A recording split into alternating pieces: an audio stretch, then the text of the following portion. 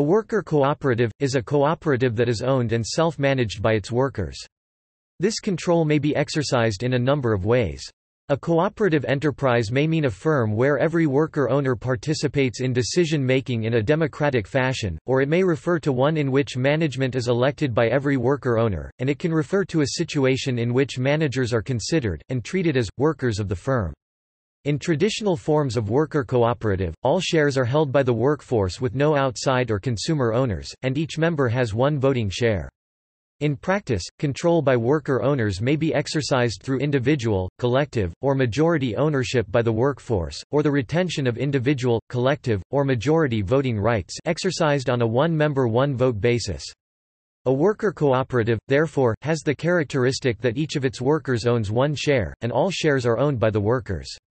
The international organization representing worker cooperatives is CICOPA. CICOPA has two regional organizations, CICOPA Europe and CICOPA Americas. History. Worker cooperatives rose to prominence during the Industrial Revolution as part of the labor movement. As employment moved to industrial areas and job sectors declined, workers began organizing and controlling businesses for themselves. Workers' cooperative were originally sparked by critical reaction to industrial capitalism and the excesses of the Industrial Revolution. The formation of some workers' cooperatives were designed to cope with the evils of unbridled capitalism and the insecurities of wage labor. The philosophy that underpinned the cooperative movement stemmed from the socialist writings of thinkers including Robert Owen and Charles Fourier. Robert Owen, considered by many as the father of the cooperative movement, made his fortune in the cotton trade, but believed in putting his workers in a good environment with access to education for themselves and their children. These ideas were put into effect successfully in the cotton mills of New Lanark, Scotland. It was here that the first cooperative store was opened. Spurred on by the success of this, he had the idea of forming villages of cooperation, where workers would drag themselves out of poverty by growing their own food, making their own clothes and ultimately becoming self-governing. He tried to form such communities in Orbiston in Scotland and in New Harmony, Indiana in the United States of America, but both communities failed. Similar early experiments were made in the early 19th century, and by 1830 there were several hundred cooperatives. Dr. William King made Owen's ideas more workable and practical. He believed in starting small, and realized that the working classes would need to set up cooperatives for themselves, so he saw his role as one of instruction. He founded a monthly periodical called The Co-Operator, the first edition of which appeared on 1 May 1828. This gave a mixture of cooperative philosophy and practical advice about running a shop using cooperative principles. Modern movement. The first successful organization was the Rochdale Society of Equitable Pioneers, established in England in 1844. The Rochdale Pioneers established the Rochdale Principles on which they ran their cooperative. This became the basis for the development and growth of the modern cooperative movement. As the mechanization of the Industrial Revolution was forcing more and more skilled workers into poverty, these tradesmen decided to band together to open their own store selling food items they could not otherwise afford.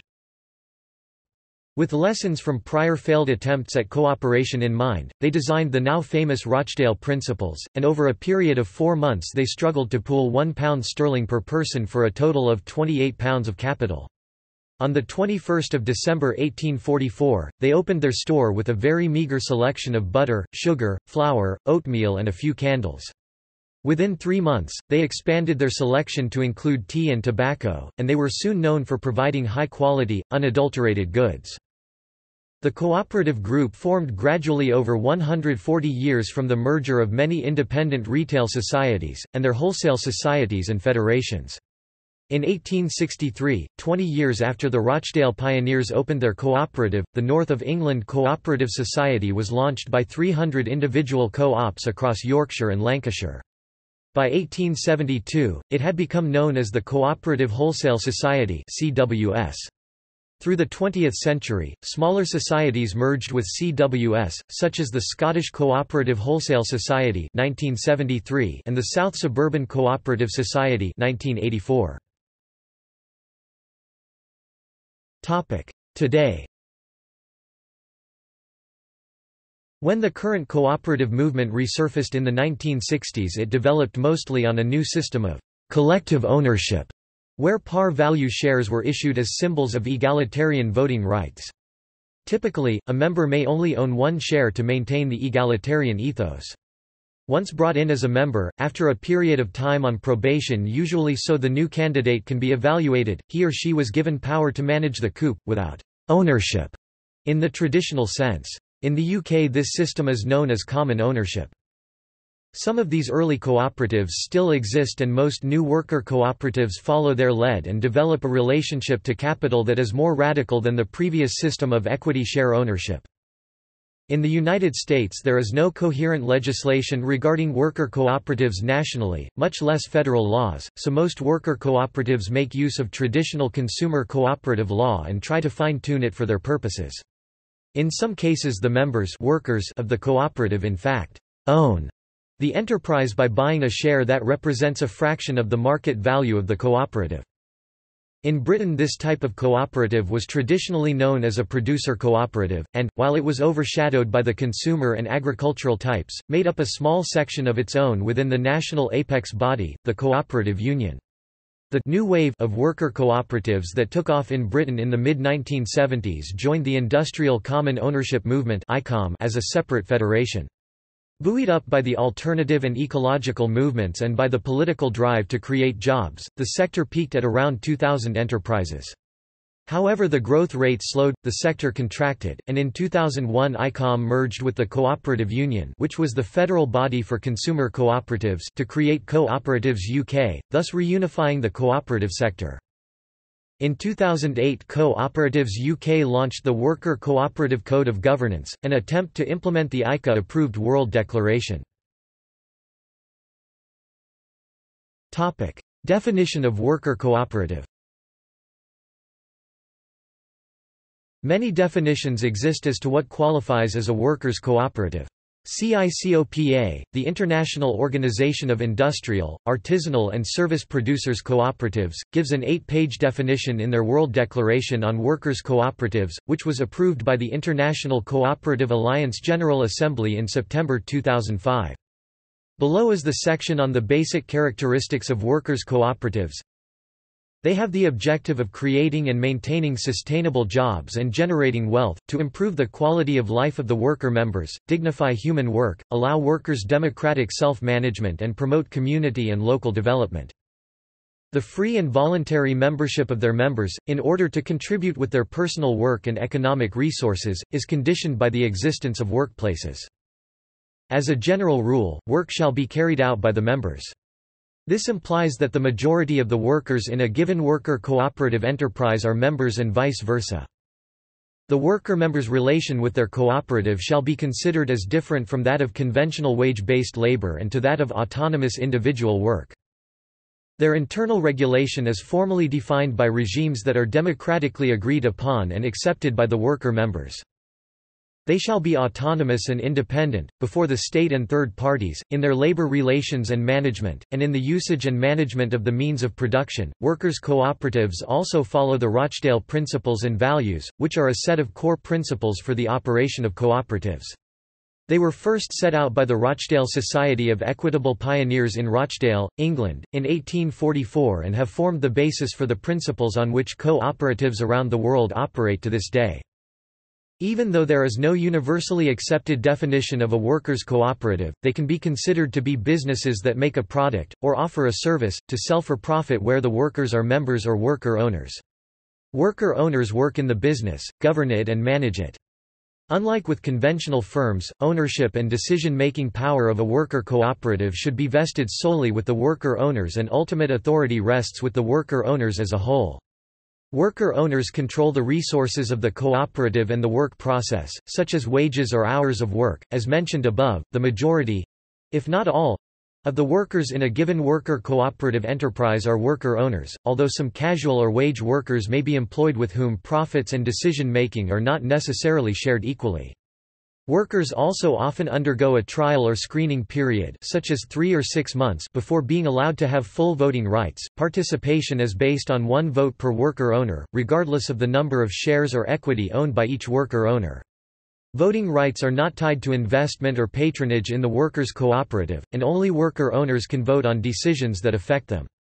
In practice, worker cooperatives have to accommodate a range of interests to survive and have experimented with different voice and voting arrangements to accommodate the interests of trade unions, local authorities, those who have invested proportionately more labor, or through attempts to mix individual and collective forms of worker ownership and control. As noted by theorists and practitioners alike, the importance of capital should be subordinated to labor in workers' cooperatives.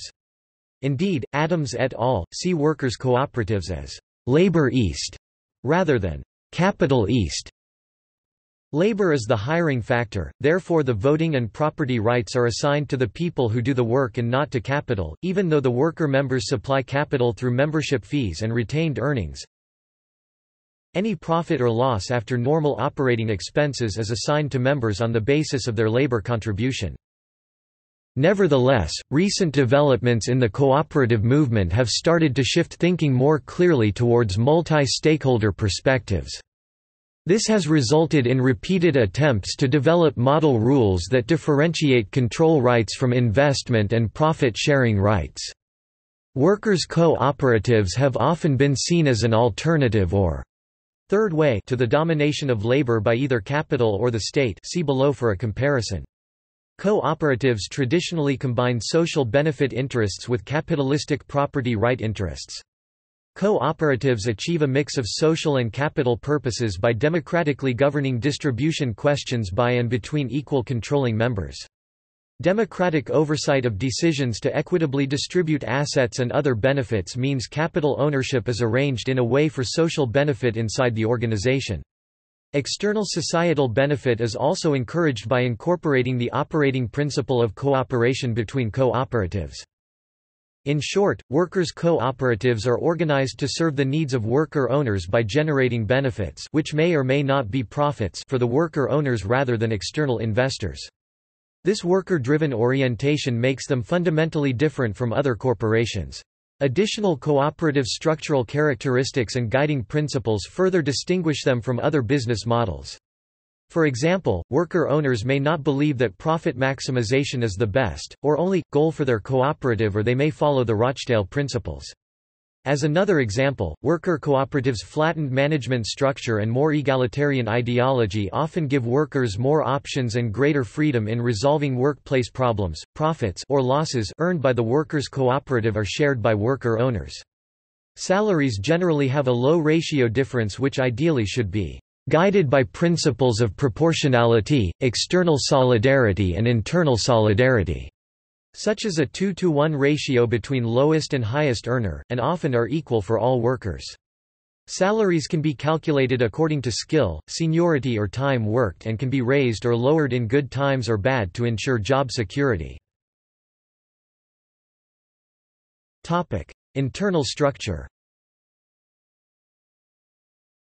Worker cooperatives have a wide variety of internal structures. Worker control can be exercised directly or indirectly by worker owners. If exercised indirectly, members of representative decision-making bodies, e.g. a board of directors, must be elected by the worker owners, who in turn hire the management, and be subject to removal by the worker owners. This is a hierarchical structure similar to that of a conventional business, with a board of directors and various grades of manager, with the difference being that the board of directors is elected. If exercised directly, all members meet regularly to make and vote on decisions on how the cooperative is run. Direct workers' cooperatives sometimes use consensus decision-making to make decisions. Direct worker control ensures a formally flat management structure instead of a hierarchical one. This structure is influenced by activist collectives and civic organizations, with all members allowed and expected to play a managerial role. Such structures may be associated with political aims such as anarchism, libertarian socialism, and participatory economics. Some workers' cooperatives also practice job rotation or balanced job complexes to overcome inequalities of power as well as to give workers a wider range of experiences and exposure to the different jobs in a workplace so that they are better able to make decisions about the whole workplace. The Mondragon bookstore and coffeehouse is a good example of a workplace that does this. Worker collectives. The term worker collective is sometimes used to describe worker cooperatives which are also collectives, that is, managed without hierarchies such as permanent manager roles. Common ownership is practiced by large numbers of voluntary associations and nonprofit organizations as well as implicitly by all public bodies. Most cooperatives have some element of common ownership, but some part of their capital may be individually owned. Common ownership. Worker cooperatives. Definition. The principle of common ownership was codified in UK law in the Industrial Common Ownership Act 1976, which defines a common ownership enterprise as a body as to which the registrar has given, and has not revoked, a certificate stating that he is satisfied that the body is a company which has no share capital, is limited by guarantee and is a bona fide cooperative society, or a registered society within the meaning of the Cooperative and Community Benefit Societies Act 2014, and b that the Articles of Association or rules of the body include provisions which secure, that only persons who are employed by, or by a subsidiary of, the body may be members of it, that subject to any provision about qualifications for membership which is from time to time made by the members of the body by reference to age, length of service or other factors of any description which do not discriminate between persons by reference to politics or religion, all such persons may be members of the body and that members have equal voting rights at meetings of the body,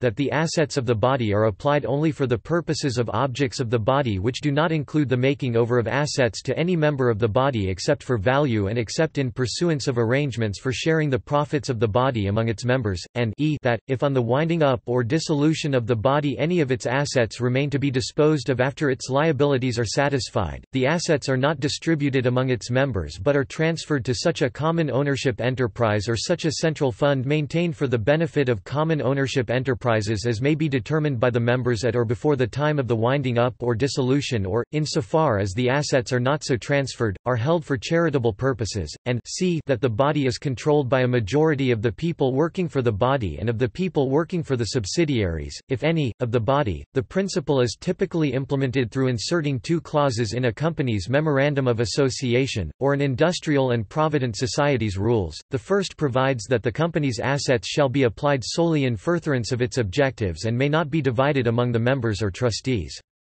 The second provides for altruistic dissolution, an asset lock, whereby if the enterprise is wound up, remaining assets exceeding liabilities shall not be divided among the members but shall be transferred to another enterprise with similar aims or to charity. British law has been reluctant to entrench common ownership, insisting that a 3/4 majority of a company's members, by passing a special resolution, have the right to amend a company's Memorandum of Association. This 3/4 majority above applies to most limited companies, except that it is possible since 2006 to entrench altruistic dissolution in an industrial and provident society registered as a Community Benefit Society (BENCOM).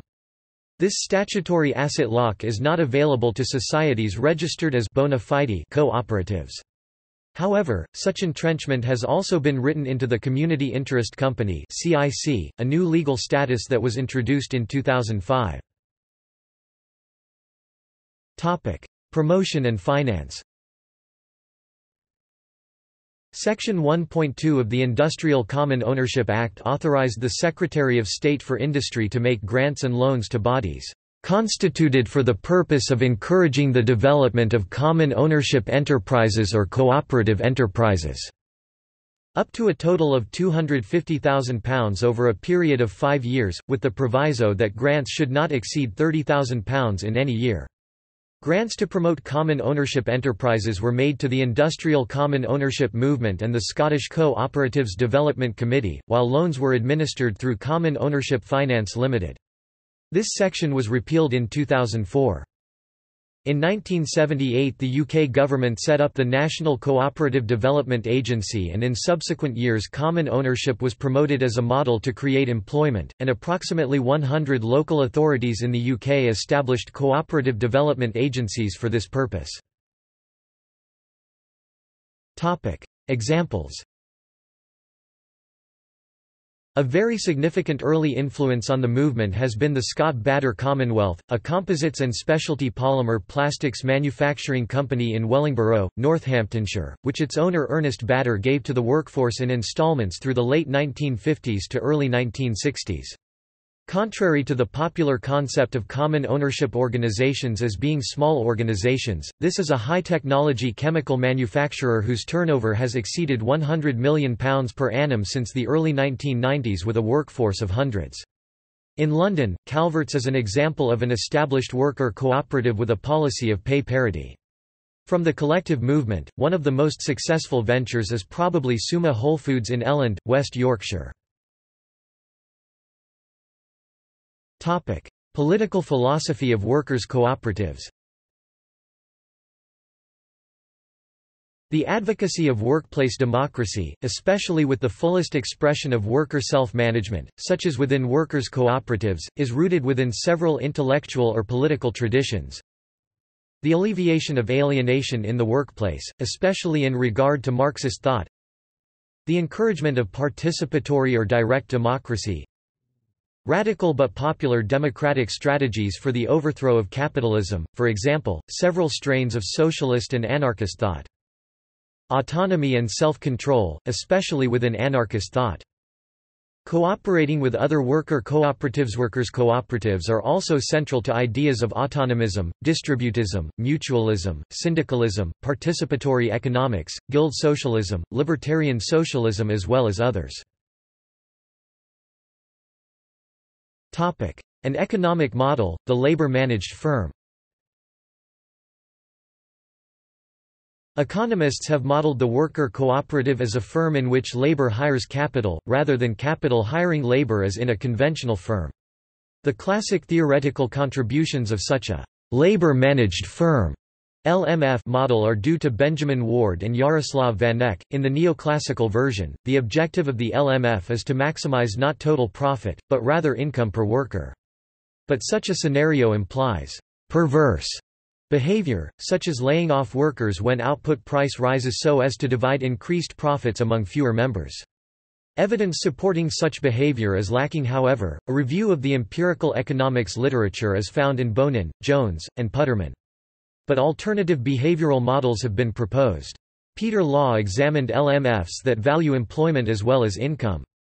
Nobel laureate Amartya Sen examined pay according to work and according to need. Nobel laureate James Mead examined behavior of an inegalitarian LMF. Generally, the evidence indicates that worker cooperatives have higher productivity than conventional companies, although this difference may be modest in size. Economists have explained clustering of worker coops through leagues or supporting structures. Regions where large clusters of worker cooperatives are found supported by leagues include Mondragón, in the Basque region of Spain, home of Mondragón Cooperative Corporation, and in Italy, particularly Emilia-Romagna. Leagues provide various kinds of scale economies to make coops viable. But as leagues need coops to start them, the result is a chicken or egg problem that helps explain why few coops get started. Worker cooperatives by country. Europe.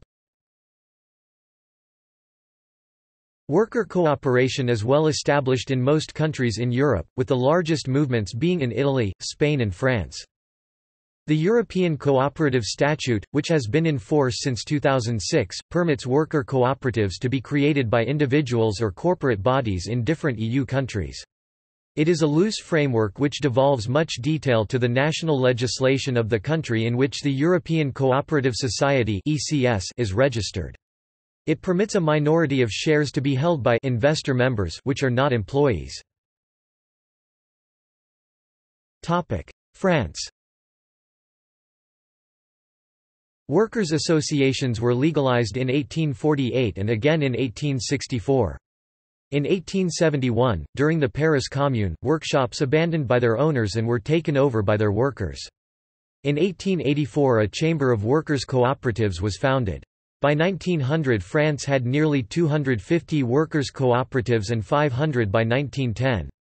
The movement was to rise and fall throughout the 20th century, with growth in 1936, after the Second World War, between 1978 and 1982 and since 1995. In 2004 France had 1,700 workers' cooperatives, with 36,000 people working in them. The average size of a cooperative was 21 employees. More than 60% of cooperative employees were also members. French workers' cooperatives today include some large organizations such as Chèque Déjeuner and Acom. Other cooperatives whose names are generally known include the magazines Alternatives économiques and Les Dernières Nouvelles d'Alsace, the driving school ECF Circa and the toy manufacturer Moulin Roti. Italy. The cooperative movement in Emilia-Romagna, Italy, successfully melds two divergent philosophical currents, socialism and Catholicism. With more than a century of cooperative history, the region includes more than 8,000 cooperatives. Norway. The employee-owned IT company Cantega has several times been recognized as one of the 100 best workplaces in Europe. Spain. One of the world's best-known examples of worker cooperation is the Mondragón Cooperative Corporation in the Basque Country. UK. In the United Kingdom, the Labour Party's enthusiasm for worker cooperatives was at its highest in the 1970s and 1980s, with Tony Benn being a prominent advocate. A small number of such cooperatives were formed during the 1974 Labour government as worker takeovers following the bankruptcy of a private firm in a desperate attempt to save the jobs at risk. However, the change in ownership structure was usually unable to resist the underlying commercial failure. This was true in particular of the best known, the Meriden Motorcycle Cooperative in the West Midlands, which took over the assets of the ailing Triumph Company, although there were instances of successful employee buyouts of nationalised industries in the period, notably National Express. Meanwhile, many more worker cooperatives were founded as start-up businesses, and by the late 1980s there were some 2,000 in existence. Since then the number has declined considerably. Cooperatives are typically registered under either the Companies Act 2006 or the Cooperative and Community Benefit Societies Act 2014 (IPS), though other legal forms are available. A number of model rules have been devised to enable cooperatives to register under both acts. For workers' cooperatives, these rules restrict membership to those who are employed by the workplace.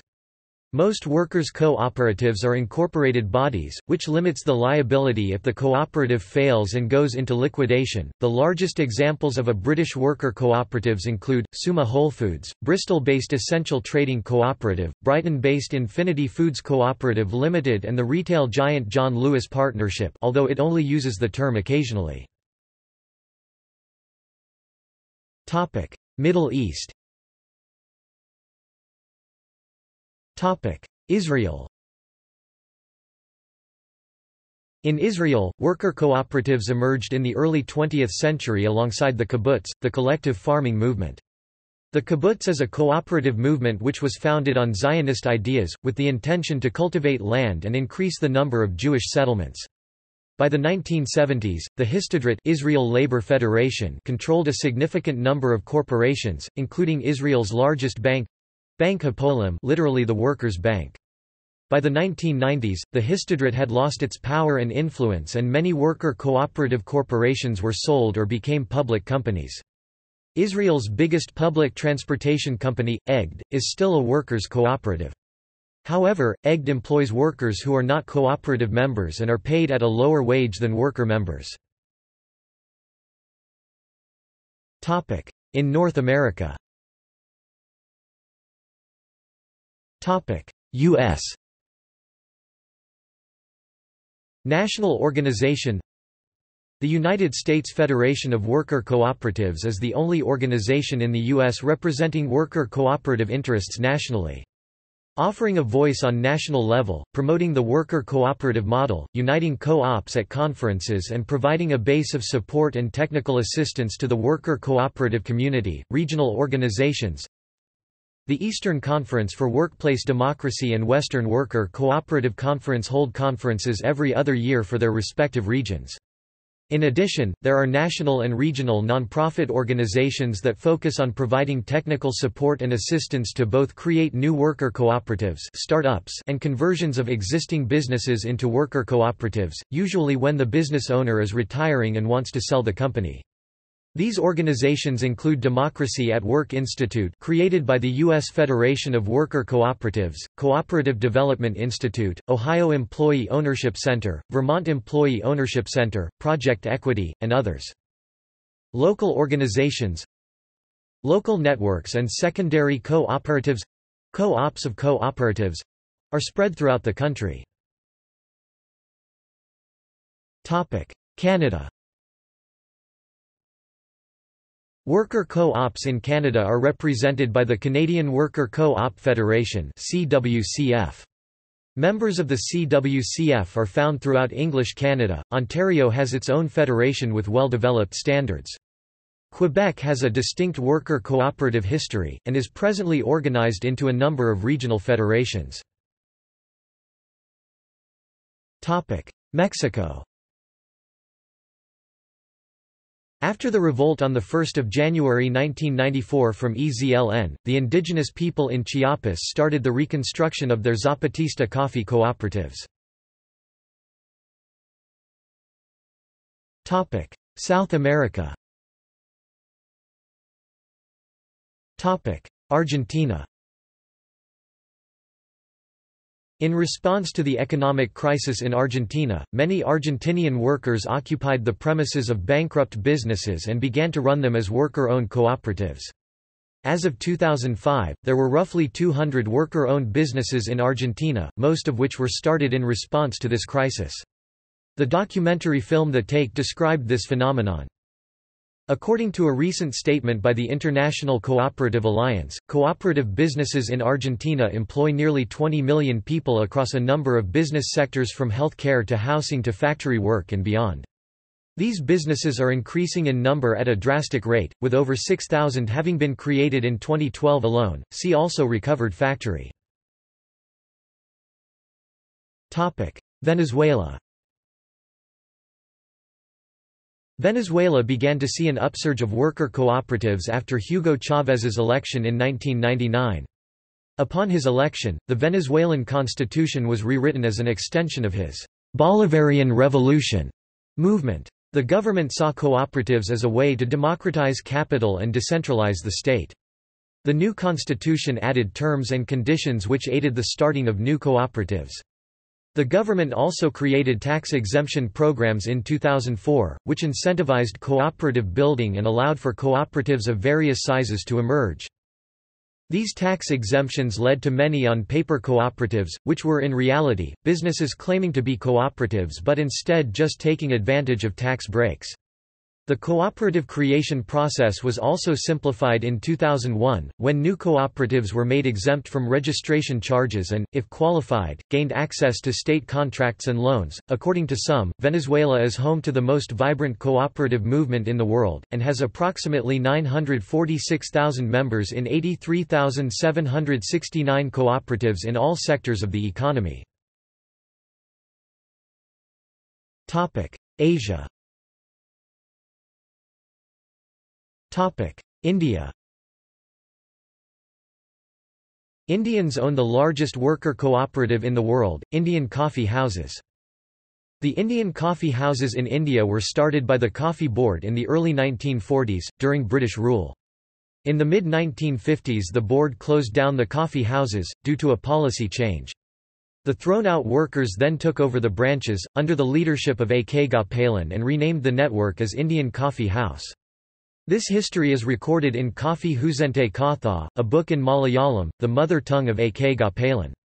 The author of the book is Nadakal Parameswaran Pillai, one of the leaders of the IC movement. Another very large network of worker coops is Kerala Dinesh Beedi, originally started by exploited beedi rollers.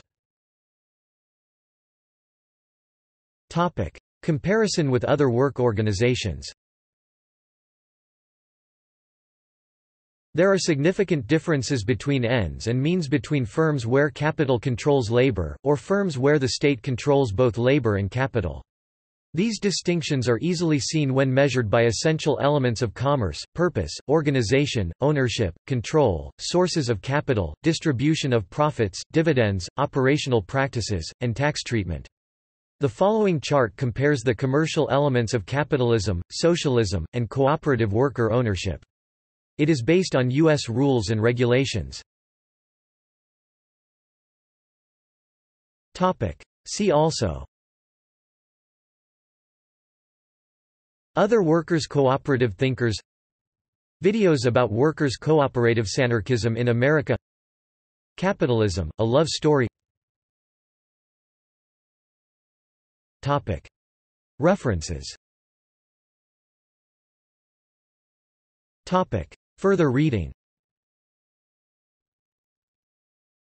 For All the People, Uncovering the Hidden History of Cooperation, Cooperative Movements, and Communalism in America, PM Press, by John Curl, 2009, ISBN 978-1-60486-072-6.